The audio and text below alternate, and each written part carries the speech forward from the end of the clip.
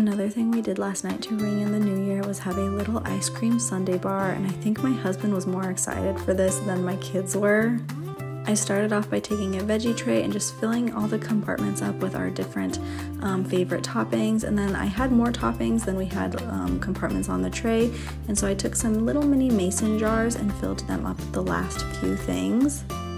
I saw on Pinterest some people have even been making some ice cream topping charcuterie boards, and they were so cute, but I like my toppings separated. I'm not picky with many things, but I am pretty picky with what I put on top of my ice cream. We also had sauces and leftover Christmas sprinkles, and since there were so many toppings, we just kept the ice cream plain chocolate and vanilla.